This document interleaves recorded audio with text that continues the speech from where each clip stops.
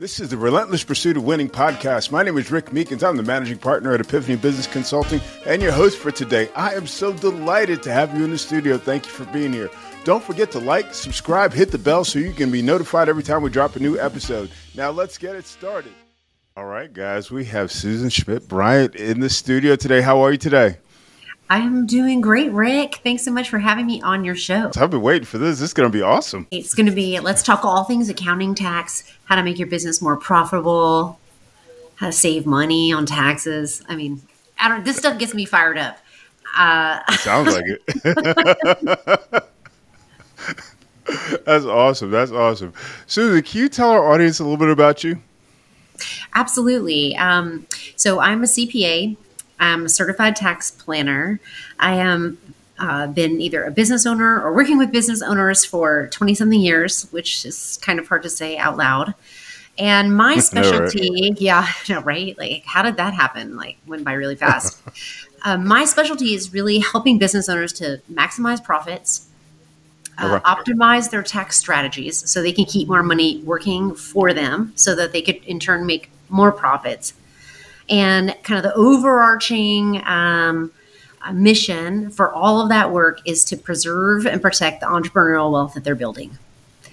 So that is what we focus on. And that takes many different forms, but that's really the thing that is like, I believe that's the mission of my life. That's the thing that's near and dearest to my heart. I love helping entrepreneurs to take what they have already started to create and make it even better. And find all these tips, tricks, things that they don't know how to apply, like maybe the tools in the toolbox, how to apply them to their business so it can be even better. Yeah. That's awesome. Yeah, that's a conversation that often happens. You know, it's just like, okay, I'm making money, but, you know, it's like, I don't know what to do with it. You know what I mean? How did you get into this? What was your journey like? Like backwards. You know, have you ever seen that Facebook meme where it's like success? And like people expect it to be like a straight line, straight up, right? But really what it is like all those corners and things. Okay, so when I was in high school, I was voted most likely to succeed, which was a great honor. I was really excited to receive this honor. But then I didn't get admitted into the UT Business School on my first try. And I was like, what? This is like wrong. So I went through the process of like getting all these letters of recommendation, all this stuff. And I got in and I started pursuing a degree in marketing. And that sounded so it doesn't sound like accounting. You know, right? Like it's like those two things don't sound the same. They don't mean the same thing. But I started taking accounting classes because the people in the Career Center said, Susan, you will get a good job if you have more hours of accounting. And I could hear my mother in my ear saying, Susan, you need a good job. When you get like, we're paying for 4 years of college, you must have a good job coming out of college. So I said, all right, I'm going to take some accounting hours. And then I just kind of fell in love with accounting. It's just like one of those things where it's like, you don't know what you don't know until you start doing it. And I just loved it. Yeah. So I just kept doing more and more and more and more and more. Unfortunately, at that particular time, I went to UT in Austin and they didn't have anything like a double major, or there was no such thing. So I just got a bunch of accounting hours and I said, I'm going to sit for the CPA exam one day and I'm going to pass it. Oh, look at that. And, that's kind of what I did. So I am like the weirdest CPA because I don't even have a degree in accounting. Oh, wow. So you finished the degree in marketing and then you sat for the CPA exam at some point. Yeah, I did. My first job out of college, I was an internal auditor for Bank One. I had been a bank teller all during part of high school and all during college. And so banking just seemed like a natural transition. And then I went on to take the CPA exam and I passed it. I think maybe I was like 24 when I passed it. I passed all 4 parts on my first try. Congratulations. Yeah, thank you. 17 weeks of my life studying, doing that, like working and doing that. That's pretty much it. And then I decided to get into public accounting. I went to work at a super small firm where it was like the partner and me, and I did everything. Right. So they said, Susan, figure it out. And so I'm a self-starter. I like figuring out like a jigsaw puzzle person. I love figuring out how things all fit together. So Yeah. public accounting has been like a big giant jigsaw puzzle for me. And along the way, Yeah. learning how business owners think and I mean, every business is like a giant jigsaw puzzle, how it all works together. To me, that's the most exciting part about a business is figuring out how to make it work perfectly. Yeah, yeah, yeah, absolutely, absolutely. It's interesting. Again, just thinking in terms of being that business owner, working with lots of business owners. It's like, you focus on doing what you do. You focus on accounting. Other folks, hey, I'm a marketing person. I'm this and that and this and that. And it's almost like sometimes the money aspect of it almost gets in the way. It's certainly building that financial structure, building that financial operation isn't really that first and foremost thing that you're thinking about.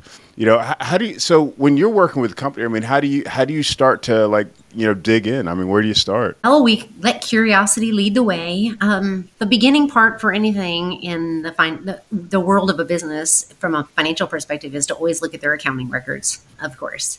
It tells a lot about the business. It tells a lot about the business owner's priorities, where they have focused. It lends itself to not only understanding, spending and cash flow, but how things are priced, their revenue structure and model, their mix, where they invest their money, whether that's employees or equipment. So the accounting is really the beginning piece. Generally, and I think Rick, you probably see this a lot or talk to a lot of business owners where they struggle with what accounting records, or I think I updated those maybe I don't know, 3 months ago, 6 months ago. Like I did that for last year's taxes, and that's the piece that holds a lot of people back. Is it's hard to do any of the proactive stuff that people really, really want in their financial lives until that piece gets fixed. So there's a lot of, accounting is a discipline, just like so many other things in a business. It's just a discipline. Yep. Yep. I thought you were going to, how do you set up your pricing? Because that's that other piece, it's just like, oh, well, I'm making more than I spend, but right. I'm always surprised by the number of people who haven't changed their prices or evaluated their prices or use their imagination to say, well, just because I've been doing it this way, maybe since the beginning of my business, is this the best way to do it? Is there another way to do it? Could I be doing things differently to encourage people to buy my services or products differently? I think we lose a lot of our imagination when we grow up, right? So we forget to be creative and innovative along the way. Yeah. Or we just kind of get in a rut. It's like those neural pathway ruts. We're just like that. This is just the path of least resistance. Just go that way. And it's nice to know. This is what I keep doing. Yeah. Right. Yeah. So you just keep coming back and saying, if I could just start over, what would it look like? Right. So that doesn't mean you have to start over. It just means if you didn't have to have all that baggage of your business from well, this is the way I've always done it. What would you want it to be like? It's okay. And even though that seems like a weird thing for an accountant to say, sometimes it's those mentalities that really limit a business owner. Well, I can't change the billing for that customer. I can't. Well, why can't you? I mean, it's a limiting belief system in there. Well, I can't. They're going to get upset. Well, will they? They're professionals. They're adults. You can have a conversation and say, hey, I'd like to find a better way to set this up for you and for me. It makes more sense. They're going to have a conversation with you. It's okay. Yeah. Yeah, definitely. Well, I was going to go into the price of coffee doubling, but our prices didn't double. How does that? Tell me your thoughts along the lines of pricing. Tell me your thoughts or your approach to value pricing. Oh man. Okay, well, I am a student of Ron Baker, and he's definitely more, I think, famous in the world of accounting. He is often referred to in the accounting profession as the father of value pricing. So he started value pricing in 1995 in the world of public accounting. When everybody else was billing by the hour, he was really wanting to drive his pricing based on upon the value that was created. And when I first started becoming a student of his, this was maybe 5-7 years ago or something like that. I was 1995, I had just graduated from high school and this man was doing value pricing. And we've been billing by the hour for how long? mind blown. Anyway, value pricing to me is, and ultimately, even where Ron Baker starts to teach is even the subscription pricing is getting more focused on those outcomes as opposed to the amount of time something takes. Really, my clients and every other, customer on this planet really want some type of outcome from that product or service that they're buying. There's a reason that they're buying it. And that price in their mind, they're willing to pay more if that problem gets solved faster, if it's more effective, if in their mind the perception of that solution is just easier to them, less stress, less friction, all of those things. And so I would encourage anybody who is grappling with pricing, especially people trying to make that leap from maybe hourly pricing to value pricing to subscription, to go read everything you can that Ron Baker has published. And he's been on a million podcasts and everything. He's like brilliant when it comes to value pricing. And I'm a huge proponent. In my previous firm that I worked at, we moved everything to value pricing. Despite all of those, well, we can't do that. Are you sure we can do that? Everything got moved to value pricing, billed monthly. There was accounts receivable got eliminated. It's possible. How do you do that? I mean, how do you make that transition? Well, you say, we're going to change this and you change it.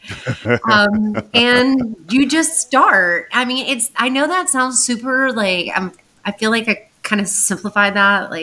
But it is sort of like a choice, just like anything else, of saying we're changing the structure and this is the model, right? So you're kind of modeling it out of, hey, instead of charging by the hour, we are going to have this scope of services, perhaps a menu of services and or products or bundles or things like that get kind of grouped together. And there's prices on it. And those prices, you kind of roll that out to your customers. And I think it's communication and talking about it and effectively conveying why this is better for the customer and why it enables them to be served in a better way. And when they understand that, I don't think most people resist those types of changes. They're like, okay, that sounds good. They probably want more from you anyway. If you're providing a service anyway, they're probably excited to have an option to get more from you. Yeah. So, I mean, but the other side to that though is actually setting that pricing, I mean, are you setting it against competitive businesses? Are you looking, what's the basis for it? Well, that's a good question.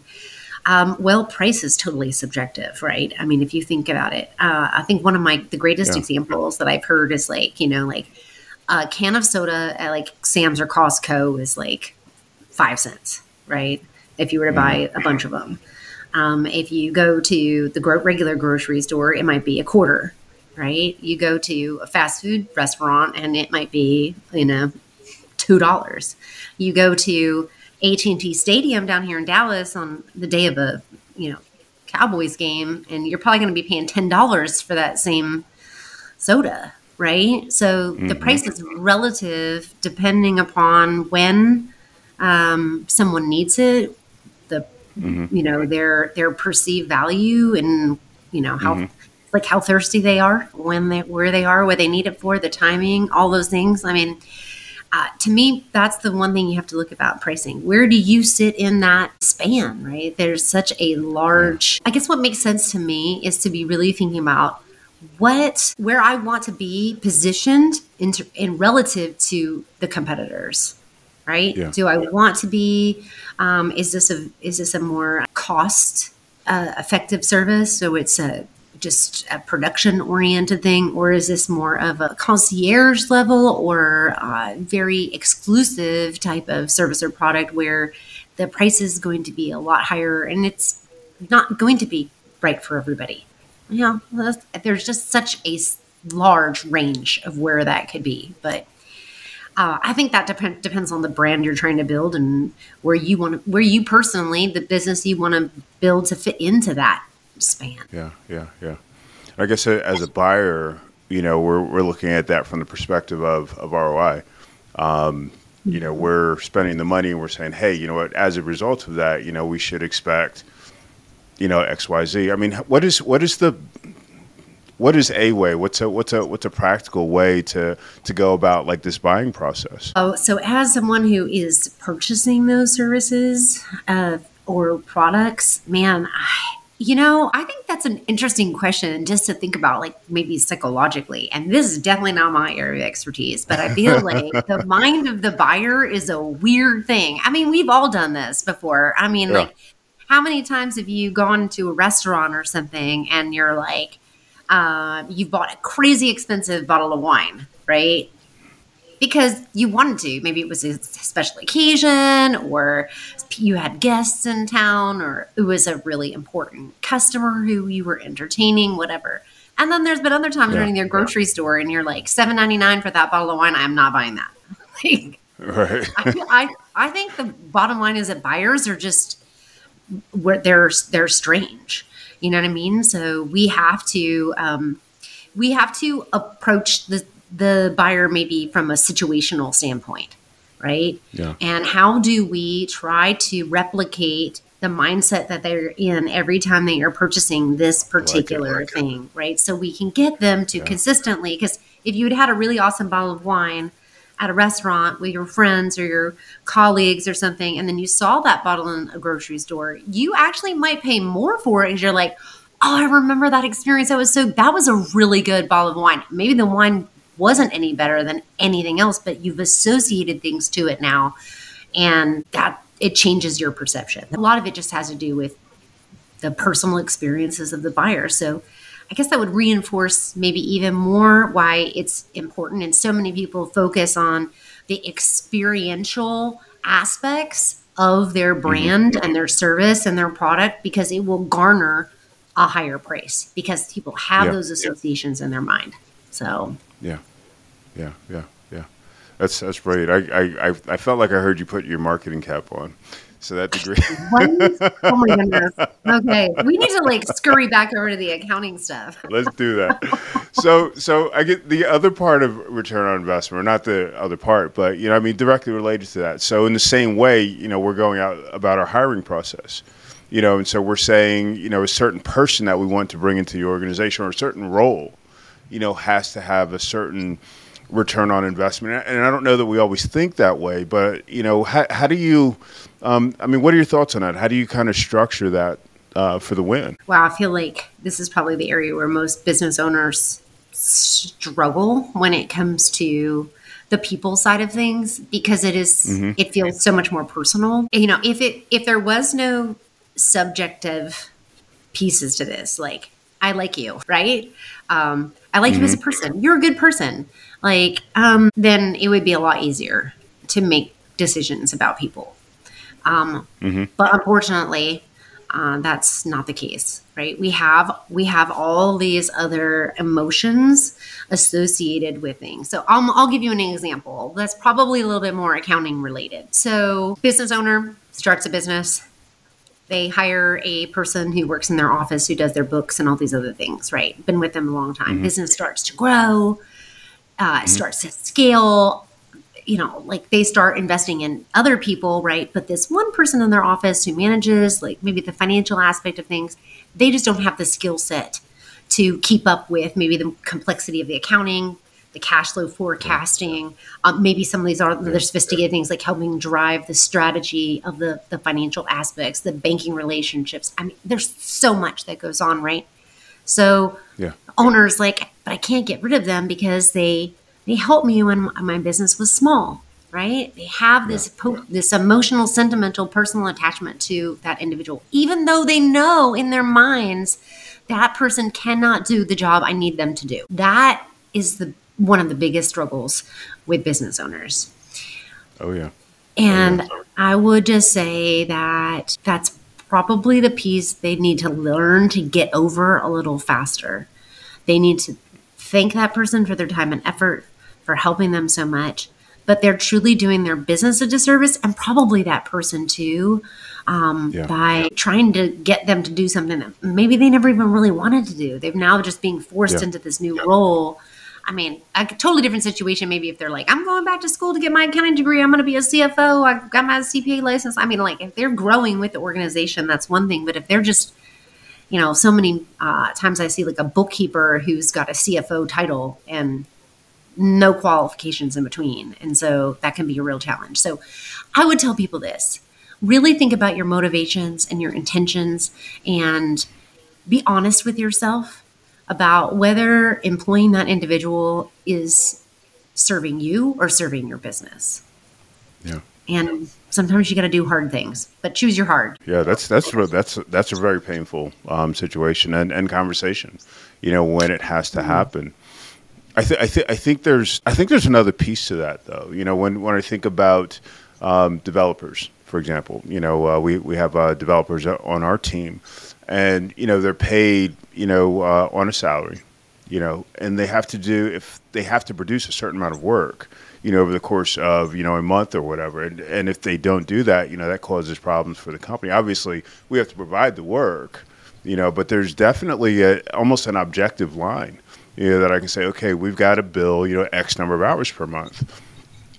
Is that an atypical or a typical approach? Well, I think it's always great to have metrics. If any of your listeners are fans of EOS or the entrepreneurial operating system, I mean, the number one thing it says in there is that everybody's got a number and you manage to that number. So, I mean, it's good to have those types of metrics in place. But on that same side, like there's like other evaluations, like yes, metrics are important, right?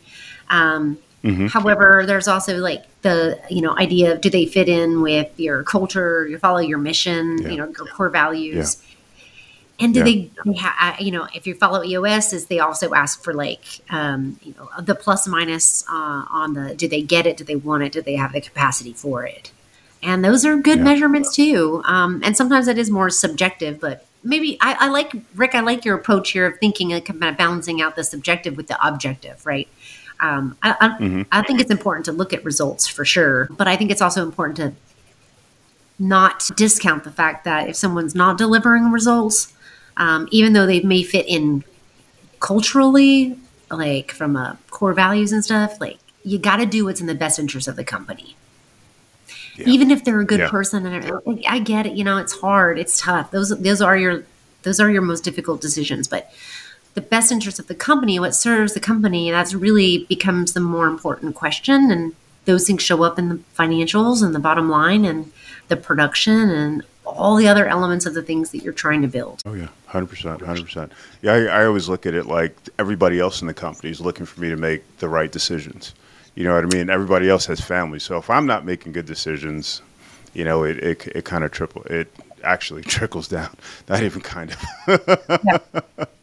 It will force you. It's like directly correlated, right? Like, exactly. Absolutely.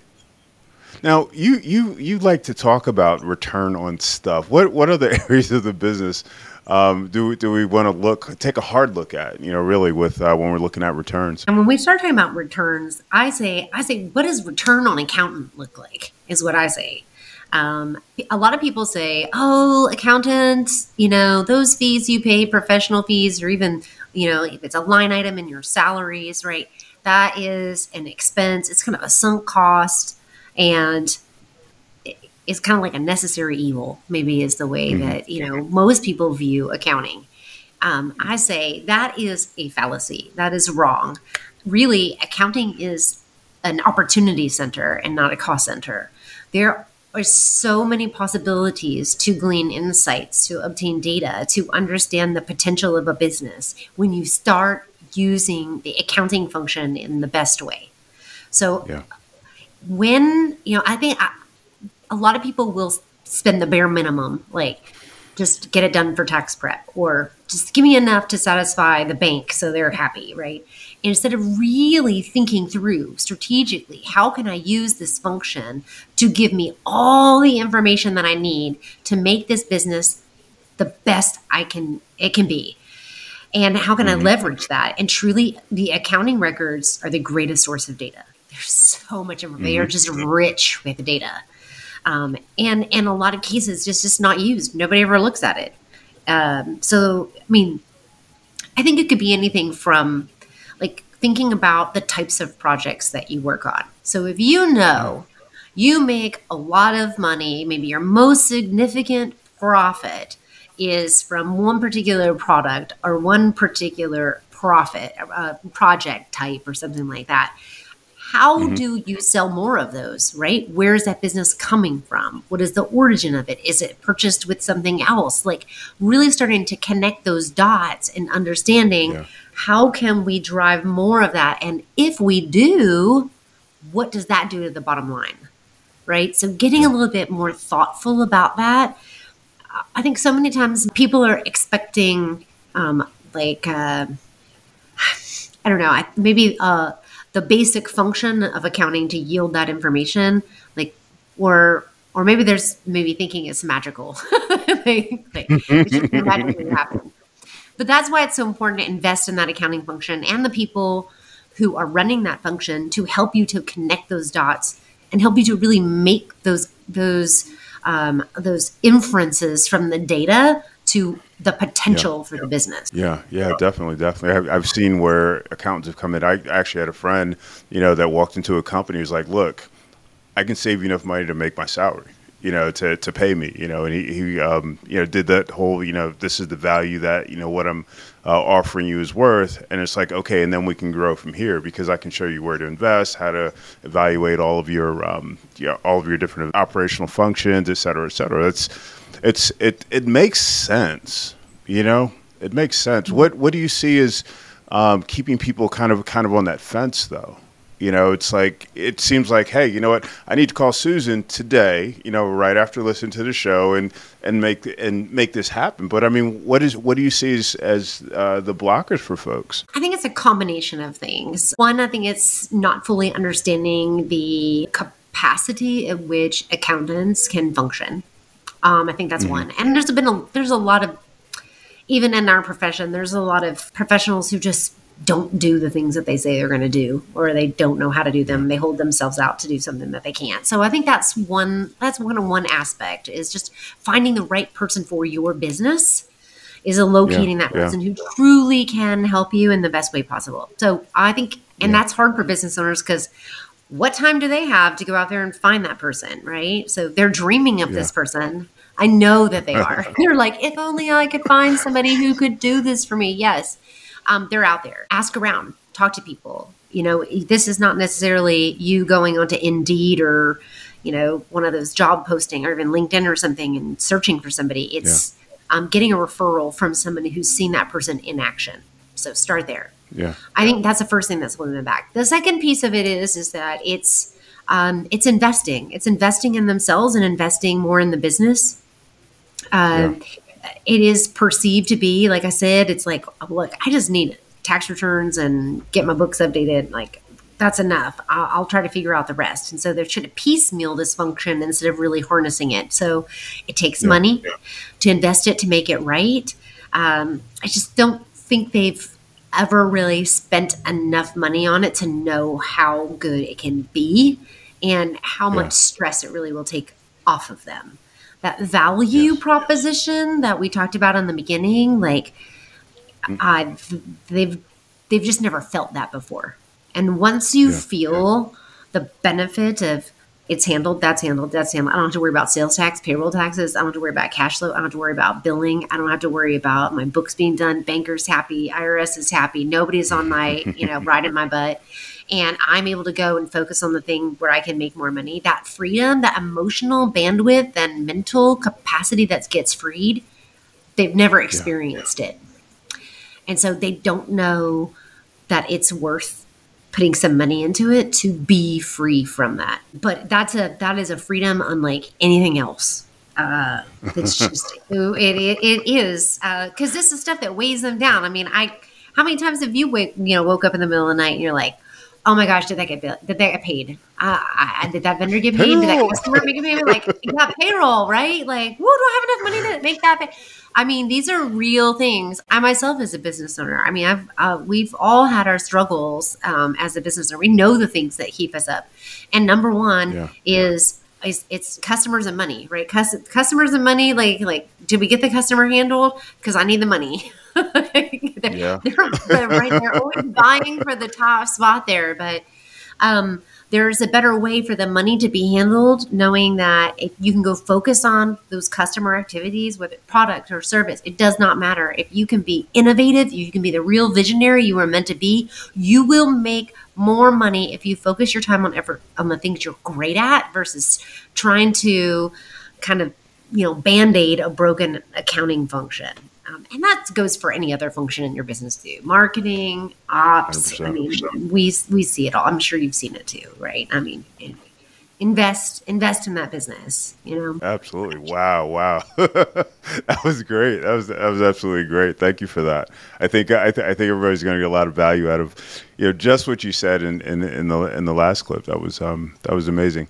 Cool. So what should someone expect, I guess, from the accountant? So they go out, they find that person that they've been dreaming of, so to speak. What is the expectation? What is that? What do we expect in terms of quality? What do we expect in terms of, potential engagement? We're, talking about, a company that's not going to be hiring a full-time, accounting function in their business, but somebody that is going to bring in someone like you and say, okay, you know what, I need to just turn this over.